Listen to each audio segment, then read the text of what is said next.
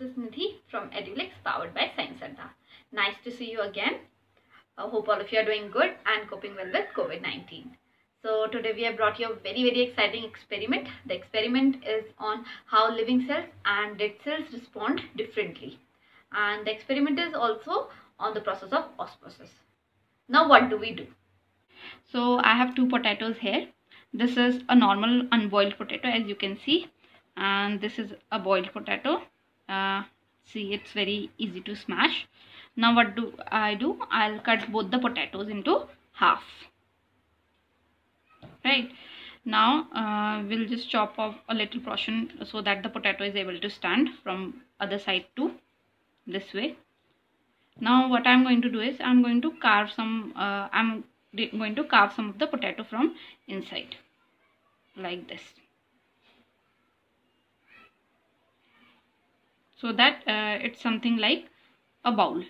Now what will I do is I'll put some salt into the carving and pour some water into the plate.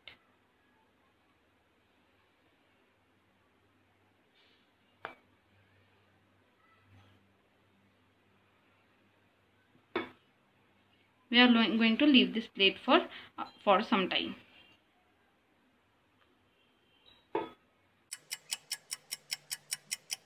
So what did we see? There is water in the unboiled potato while there is no water in the boiled potato.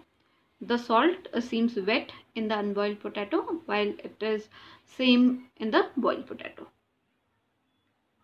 This happens because osmosis can happen only in living cells, and in the boiled potato the cells are dead due to boiling.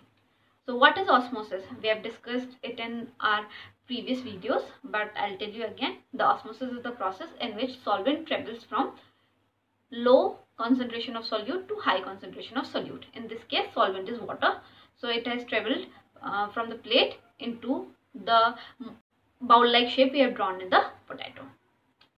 Hope you liked our video, and please do share your videos on Instagram and Facebook showing how else you can experiment to depict the process of osmosis, and tag us at @Edulyx. And also don't please forget to like, share and subscribe our channel Edulyx. And this video was presented to you by Edulyx powered by scienceathome. Bye and take care.